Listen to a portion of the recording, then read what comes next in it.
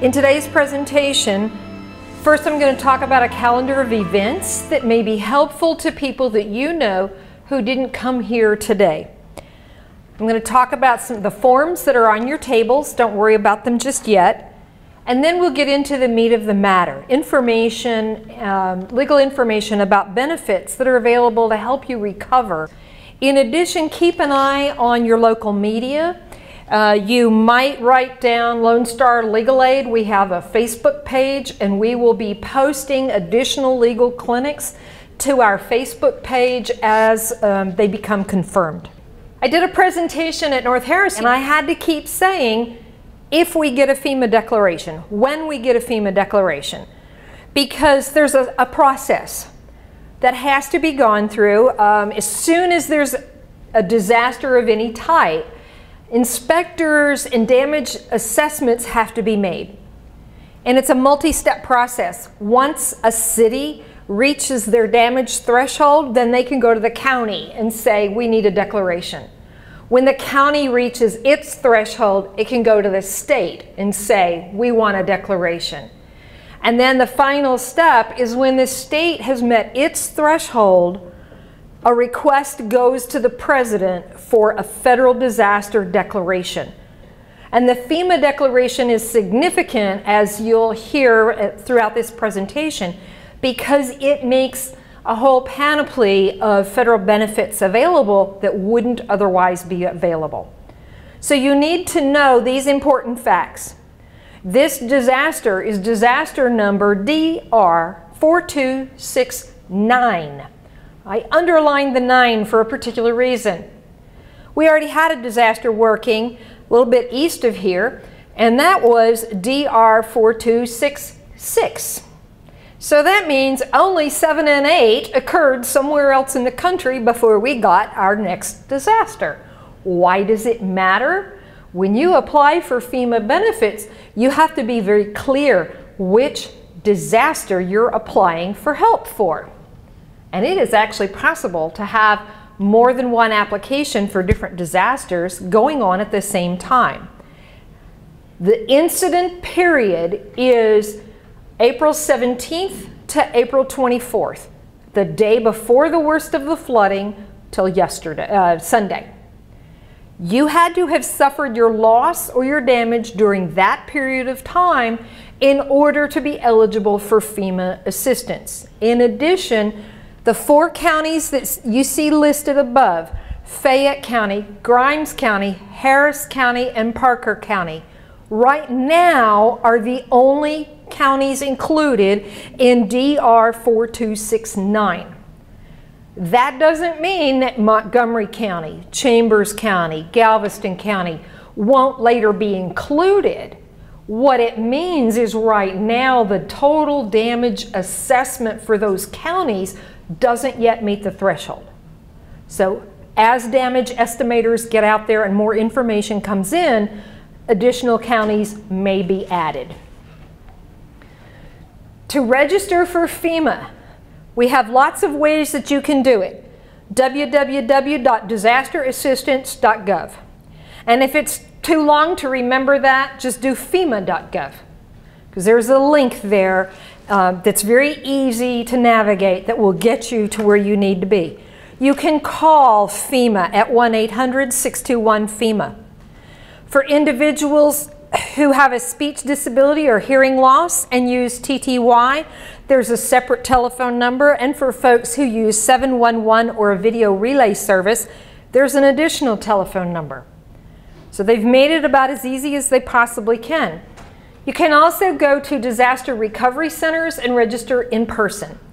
But if you go to FEMA.gov or disasterassistance.gov, you will be able to search for open disaster recovery centers. The toll-free telephone numbers will operate from 7 a.m.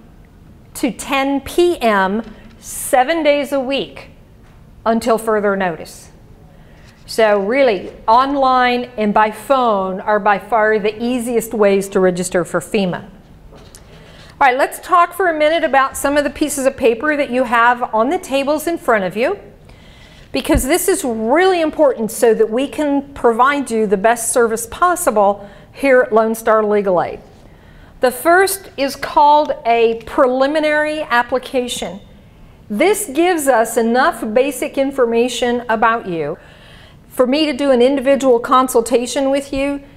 We can get in touch with you from my office, and one of our advocates will call you and we'll see what we can do to help. So that's very important. In addition, because we are partially federally funded, we are the fourth largest nonprofit legal organization in the country.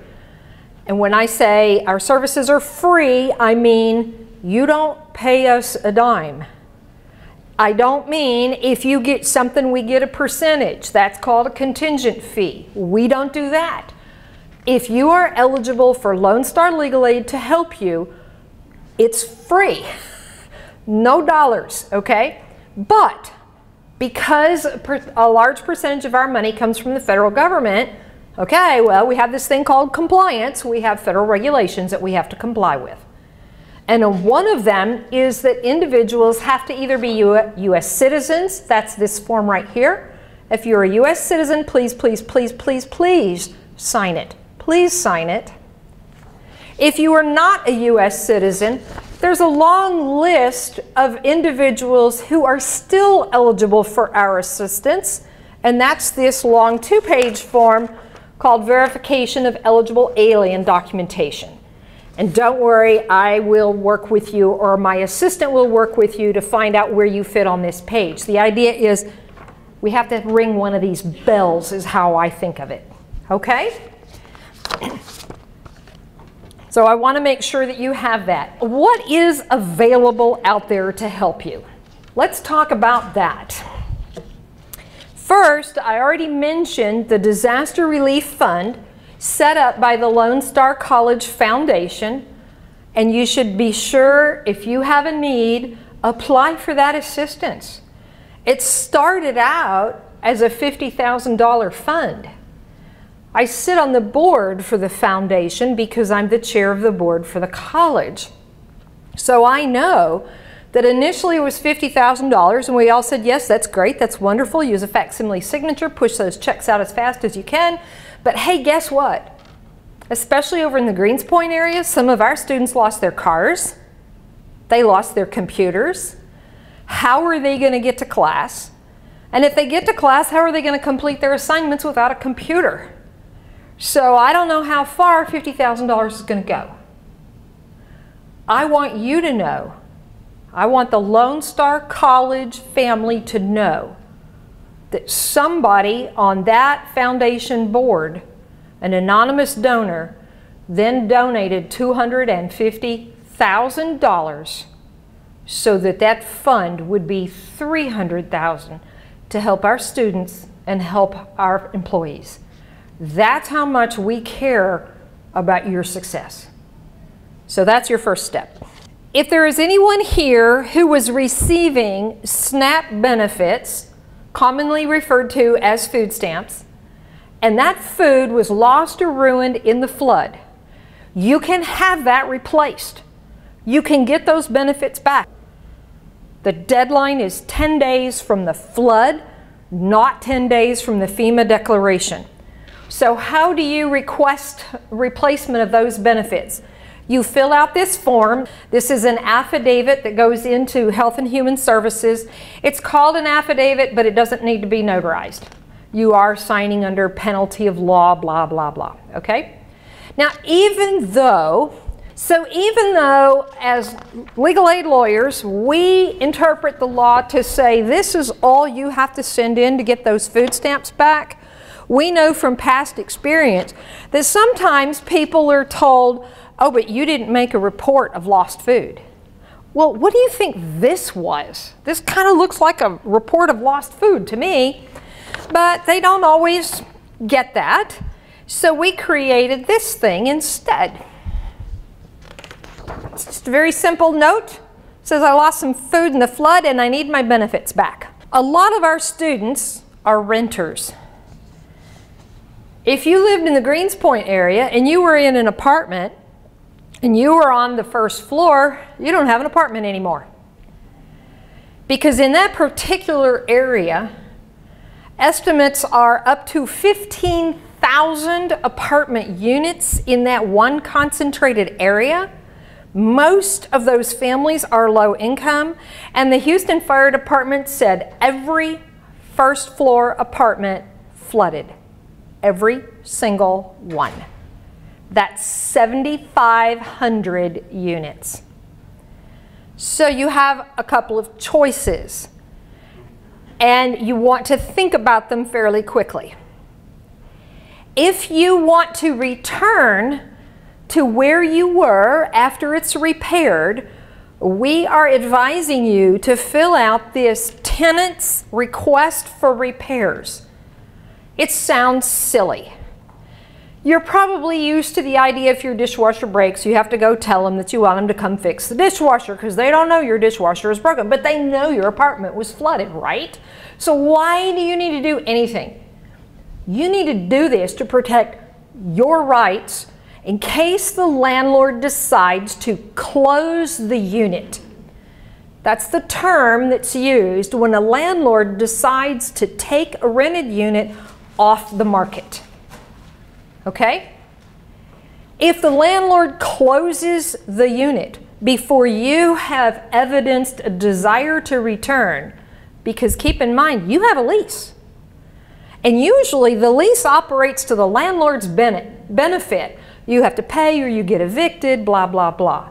Well, here's a circumstance where that lease benefits you.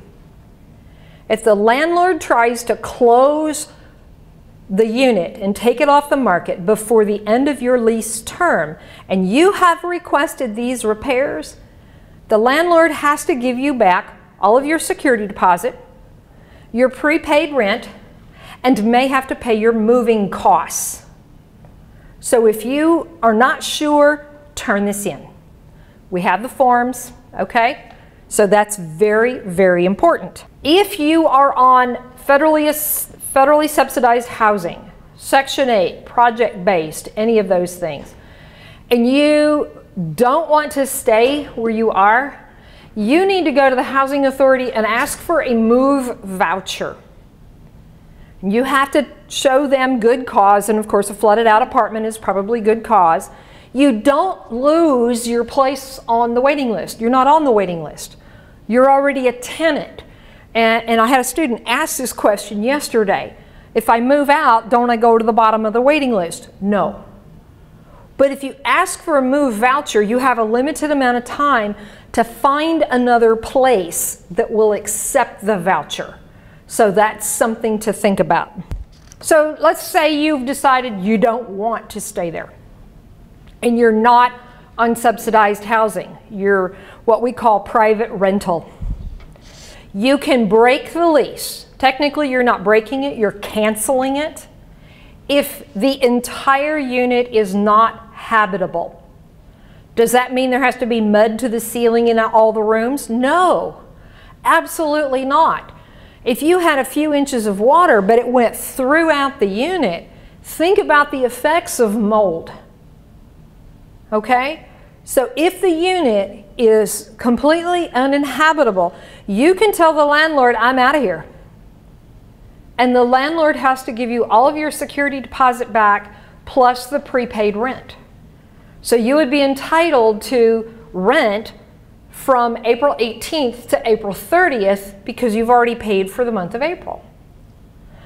So that's an option that you have available. You have to give the landlord notice. There's not a required period, but you have to put it in writing that that's what you want to do. We've talked about food. We've talked a little bit about renter's rights, but you don't have any place to stay yet, right? Okay, I've talked about dealing with your landlord, but now what? Let's talk about FEMA.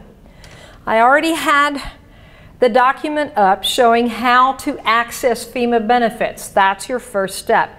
You must register with FEMA. Let me say it again. You must register with FEMA. There is no harm to registering with FEMA and finding out later you're not eligible for anything. But if you don't ask, you don't get. They're not going to come looking for you to give you checks. You're going to have to register. If you are a homeowner and you are living in a floodplain and you don't have flood insurance, you might have some problems with FEMA. If you live in a floodplain, you don't have flood insurance, and FEMA has never helped you before because of a flood, then that won't be a bar to getting assistance now. Kind of the rule is, if you choose to live in a floodplain, it's pretty, the land's cheap, you can get a good price, FEMA's going to help you one time. After that, if you have a subsequent flooding event and you didn't have flood insurance, FEMA is not going to help you. And it's important to be aware of that. FEMA is what we call a program of last resort. If you have insurance, you must file insurance claims. Whether it's car insurance, renter's insurance, homeowner's insurance, you must file with your insurance. FEMA is here to help you if you don't have insurance, if your insurance is not adequate to address all of the damages, or if your insurance company denies the claim for some reason. So be sure and file a claim if you have one. All right, let's dig into the weeds now about FEMA. We have our FEMA declaration, so these benefits are available for people who are eligible for them. The FEMA assistance limit is $32,500. Okay, if you've lost your whole house and you have no insurance, that doesn't sound like a lot of money. If you were driving a Lexus and you didn't have it fully insured, that's not a lot of money. On the other hand, it's free money. These are grants. You don't have to pay it back. Of course, being federal benefits, it comes with some responsibilities for the people who receive it. Keep your receipts.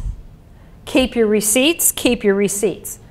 If you have receipts like cash register receipts or restaurant receipts on that kind of funny paper that fades after a while, make hard copies. Because you will need may need legible copies in the future. Why? Because when FEMA sends you some money, they're going to tell you what it's for. They're going to say, this is for temporary housing. That means you get to spend it on a hotel or another apartment. Or they're going to say, this is to replace lost possessions. Go buy whatever you want to with it. If you can't show, though, that you use the money for the intended purpose, they may ask for it back later. And that request to repay it may not show up for 3 years. So that's why keep the receipts, make them hard copy receipts, save them.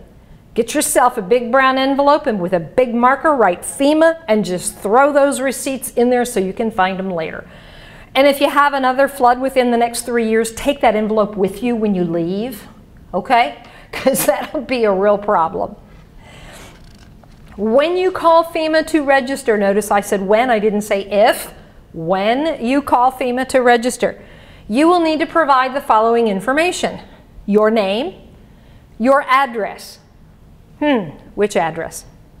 The address where you are, the address where you are, some other address. They're going to need the damaged address. And if you are not going to continue receiving your mail at the damaged address, you need to make sure they have the address where you are going to get mail, where you are going to check mail, and where you're going to open the mail. Now this might seem obvious, but I cannot tell you how many appeals we've had to do because somebody didn't open their mail and they missed a deadline. Okay? Very important.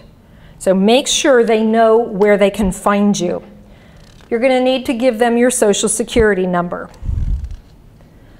We already talked about insurance. File with any insurance you have. All right, let's talk about what you can get and how from FEMA housing needs. The Individual Assistance Program, which is what has been activated on this declaration, can provide assistance for homeowners for up to 3 months because it takes time to repair your house so you can move back into it. So we're talking about hotel, another apartment, something like that. Now, if you have homeowners insurance, you probably have displacement coverage. The question is, what was your deductible and how much replacement coverage do you have? So even though you have a homeowner's insurance policy, you still want to register for FEMA because they still may be able to help fill that gap. For renters, FEMA can provide temporary housing assistance for up to 30 days. I don't want you to assume that's the end of it. It depends on the local circumstances and it depends on individual circumstances.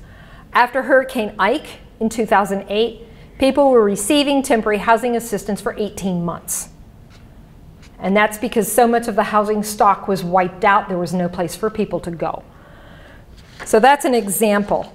To get housing assistance, all of the following have to be true. Listen carefully. The loss had to have occurred in one of the counties declared as a disaster. That's obvious, right? You have to have filed for insurance if you have insurance. We already talked about that. Somebody who lives in that household has to be a U.S. citizen, a national, a naturalized citizen, or a qualified alien. So if you don't fit any of those categories, but you have children who are U.S. citizens, that will work. If your spouse is a U.S. citizen, that will work. You have to have a valid Social Security number.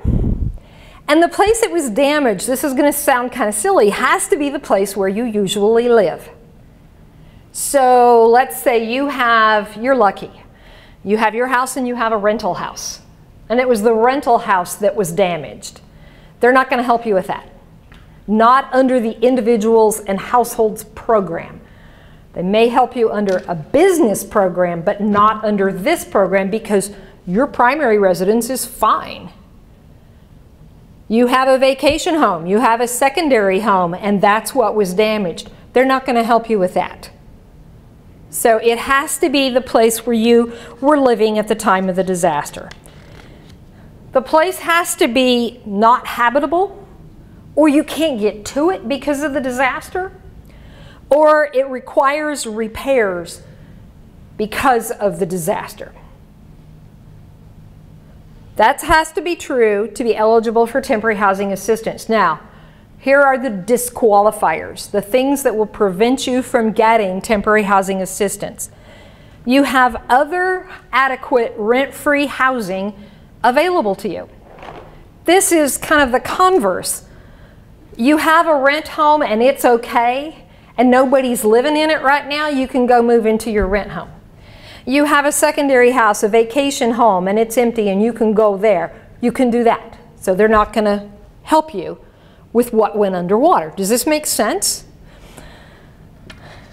And by the way, just because your friend, your neighbor, your sister said, oh, you can double up with us, you can sleep on the couch, we'll put up a cot in the whatever room. No, that doesn't count.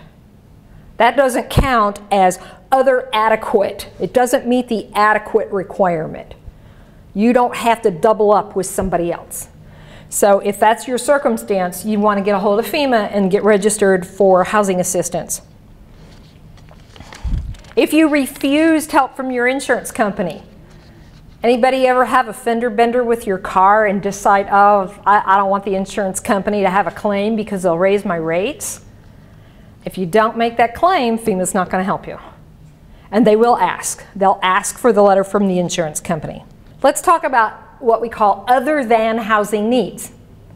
These are the other kinds of things that either FEMA helps with directly or FEMA provides the entry point to these types of disaster recovery benefits. Again, the loss has to have occurred in an area declared as a disaster. You have to have filed for your insurance benefits.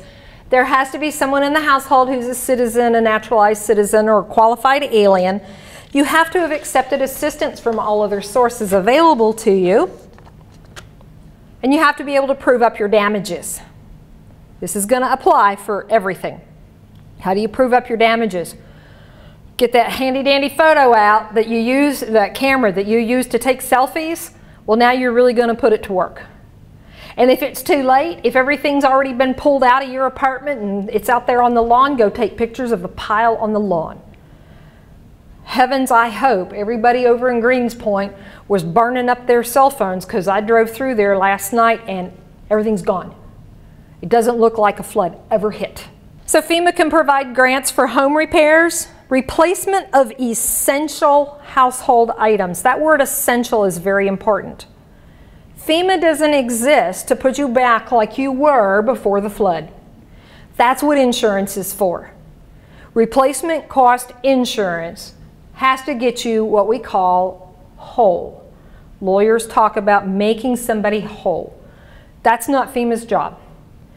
FEMA is going to get you into a livable situation, get you back on your feet so you can get your life going again. So if you had great grandma's, I'll give you an example. My husband has a dining room table that his great or great great grandmother brought from Pennsylvania to Oklahoma in a covered wagon. Okay, it has a lot of sentimental value. And if we get flooded and that thing gets ruined, FEMA does not care. We're going to get some table at, you know, the furniture barn or whatever. So they're interested in you having a table, not that you have one equivalent to grandma's table that came in the covered wagon. So it's important to understand that. They will also provide grants to replace personal property.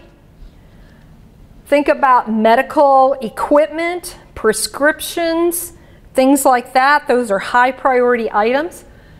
There are 7 families in the area who will be eligible for funeral reimbursement, because we did have 7 storm-related deaths last week. Transportation, here's an important one. And it ties into school rights that I'll talk about in a few minutes. You have a choice, if you've been displaced from your home, whether to enroll your children in the school near where you are now, or keep taking them to the school where they were. Well, that's going to cost time and money. It costs gas to schlep them back and forth. That is a disaster-related expense. And I would suggest that you start a log of all the trips you make back and forth to that school because of that, so that you can submit a request for reimbursement. Those are transportation reimbursements. If you're now having to ride the bus or something like that, and you didn't have to do that before, consider keeping those receipts and including that in your reimbursement request. Some of you, instead of just getting a nice letter from FEMA with a great check, you're going to get a loan packet from the Small Business Administration.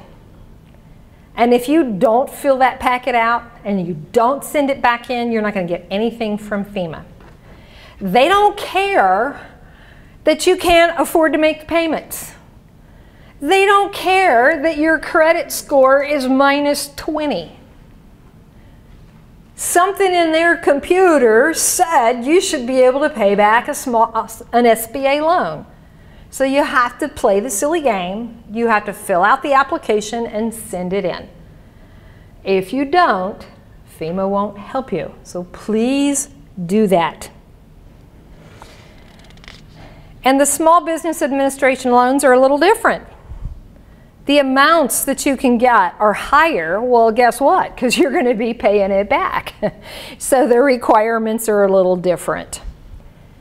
Under the other needs programs, FEMA can also help with crisis counseling, for income tax assistance in filing casualty losses. I don't know if any of you recall this, but after Hurricanes Katrina, Rita, and Ike, there were special time-limited tax credits on your income tax if you suffered loss that wasn't reimbursed. Can't say that we'll see that again, but you can get tax assistance. And then, of course, me, legal advice. I'm here under the auspices of Disaster Legal Services, as are my colleagues who are going all over the area trying to help folks. Okay, so we talked about renter's rights. So the question for purposes of the recording is, if FEMA sends you a loan packet and you fill it out and you get the loan, but you really don't want the loan, can you refuse it and then get FEMA? It's a real short answer, no. Okay? The good news is the interest rate is low, the payout is long, and the idea is the monthly payments are intended to not be overly burdensome. But yeah, if they find that you're eligible for the loan, you're going to have to take it. Now, they might offer you more than you think you need, and you can ask for a lower loan amount. You can do that. But you can't then go to FEMA and say, well, I only took $10,000 from SBA, so I want $10,000 from you. That won't work. The Red Cross is also making financial assistance available. There are some damage requirements, though. You had to have had at least 18 inches of water, mud, or sewage in your home. And I don't think the grants are very high, but it's not hard to get them. So you might want to register with the Red Cross and apply for that assistance as well. That's just something else that's out there. If you are in a mobile home and you suffered significant flooring damage or foundation damage, you might also be eligible to receive a little bit of help from the Red Cross. All right, let's talk about immigrants, because I know we have folks here at the Lone Star College system literally from all over the world. Depending on someone's immigration status, they're probably eligible for at least some kind of help from FEMA. The immigrants that are going to be eligible for as much as everybody else are those that are here with a documented legal status. Let me put it that way. I hate the term illegal alien, okay? It just offends me and everybody else, I think. Okay. But that doesn't mean if you're undocumented that you can't get anything. There are still other forms of help that you are eligible for. Help finding lost people, transportation, emergency medical care and medicine, crisis counseling, emergency shelter, emergency food and water, and some disaster legal services. I think what's most important for immigrants to know with regard to FEMA is registering with FEMA and asking for help does not make you a public charge. If you're in the process of trying to get status or trying to become a citizen, you know that if you commit a crime, if you become a public charge, it'll disqualify you. This does not make you a public charge. You couldn't help that we got 20 inches of rain. So please don't let that be a barrier to registering with FEMA to get whatever help you can get. Home repair scams. If you own your home and you have, the first thing you're going to see if you have trees and debris in your yard is the chainsaw guys are going to start showing up. And they're going to show up in a beat up pickup truck and they're going to have a chainsaw and they're going to quote you a low price, and it'll be even lower if you'll pay them in cash, to cut up your tree and your debris and haul it all away. Well, that's probably not too problematic because you can stand there and watch them while they cut up the tree. You know they're getting the job done. Now you might want to be a little concerned. What if they slip and cut off their own leg or something? Do you have liability insurance that's going to cover that problem? So watch out for that. A bigger problem is what we call storm chasers.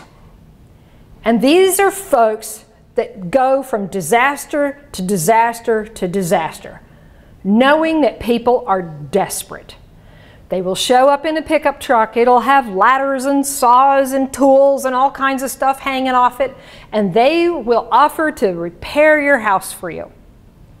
And again, the price goes down if you pay them in cash. I want you to watch out for one thing in particular. What state is the license plate from? Because if it's not Texas, you're going to have a hard time finding them later. That's number one. Check that license plate. Number two, if you do decide to go forward with somebody like this doing your repairs, Write down some sort of an agreement, what he's going to do, how much you're going to pay. Don't pay all at once. Pay in percentages. I'll give you this much when this much of the work is done. And some is always held back and not paid until you're satisfied that the job is complete. Okay? He needs materials. He needs lumber and, whatever, nails. Who's going to go to Lowe's or Home Depot or wherever and get the materials? This is important. If he says, I'm going to just add it on and I'll go get it, you don't need to worry about it, guess who owns those materials? He does. Maybe you gave him $500 up front so he could go buy the materials, but he buys it with his credit card. And he takes off and uses it wherever. All you have, and it's probably not a good claim, is a contract claim against him because he didn't perform the contract he agreed to perform. But it's his stuff. The better plan is you go to Lowe's, you go to Home Depot, you put it on your credit card. Now you own those materials, and if he takes off with it, you're calling the police. You're calling the sheriff, and now it's theft. So that is something just really important. We see this happen after every single disaster. I call them storm chasers, so watch out. Next item up, replacing important documents.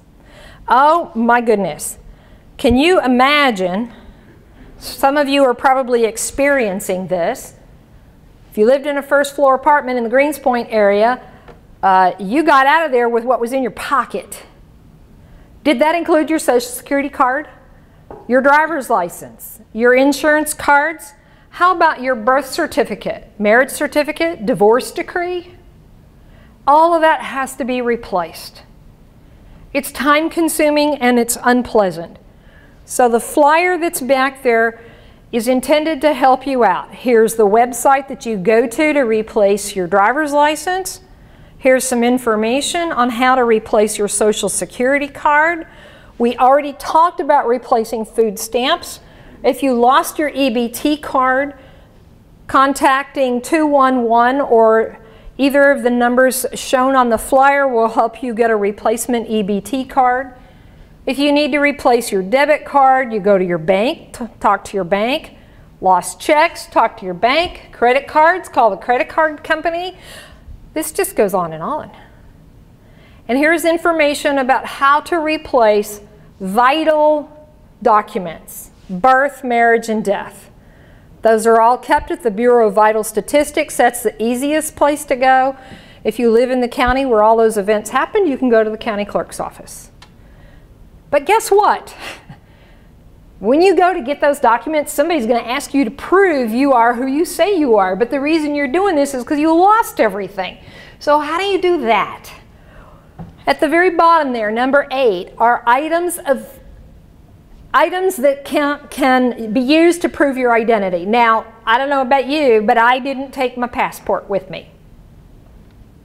If I had, that would work. An employer ID card. A lot of you are wearing your lanyards. That would work. A school ID card.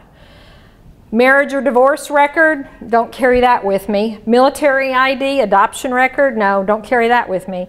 Life insurance policy, probably the last thing I'm going to think to take with me. But health insurance. I don't leave the house without my medical insurance card in case something happens, because I don't want to fight the battle later with the hospital or doctor. So there's some information.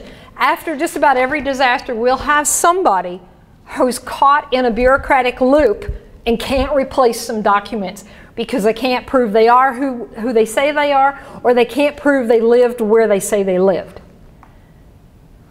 So if you can get your hands on a bank statement, a utility bill, something like that, that's recent, addressed to you, that proves where you were living. So hang on to those items. Okay, school rights. Anybody in here have children, school-age children? Okay. There's almost always at least one every time I do these presentations, so let's talk about this. I touched on it a little bit a little while ago. Your children can go to school where they are staying now. They can be enrolled for up to 30 days with no documentation. That 30 days can be extended on a case-by-case basis depending on what the situation is. If you have a child that now is enrolled in a different school and they were on a 504 plan, an IEP, enrolled in special ed, they are entitled to those exact same accommodations at the new school. And if the new school doesn't like it, if the new school says we can't do that, you need to call us. Because they don't get that excuse. They just have to figure out how to make it happen. And by the way, I'll go ahead and scroll up on this one to make sure I point this out. On all of these flyers, this telephone number at the bottom is the statewide disaster legal assistance hotline. Legal assistance.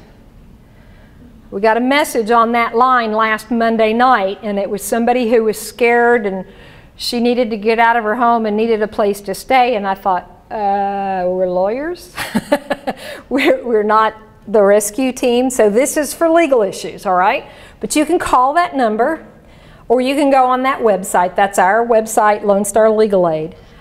If you have any problems getting your children in school where you are, I've already said you can keep them in their old school, provided you can get them back and forth. Okay? We know that children recover from disasters faster the sooner we get them back in school.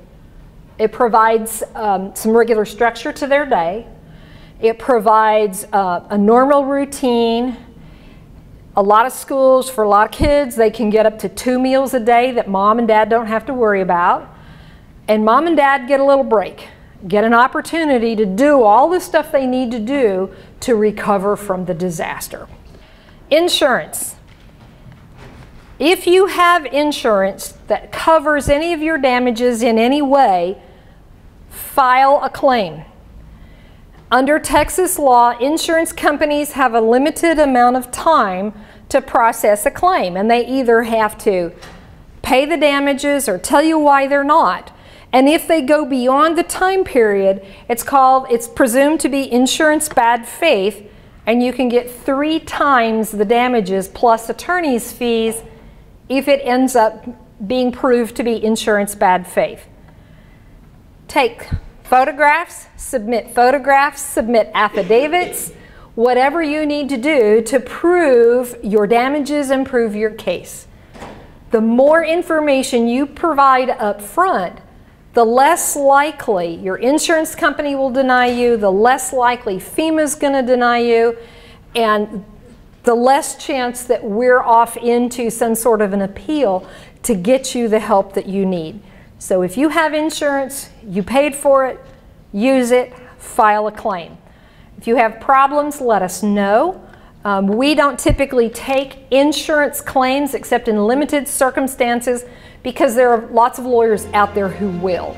And as legal aid lawyers, that's just not what we do. Okay, that is the end of the presentation.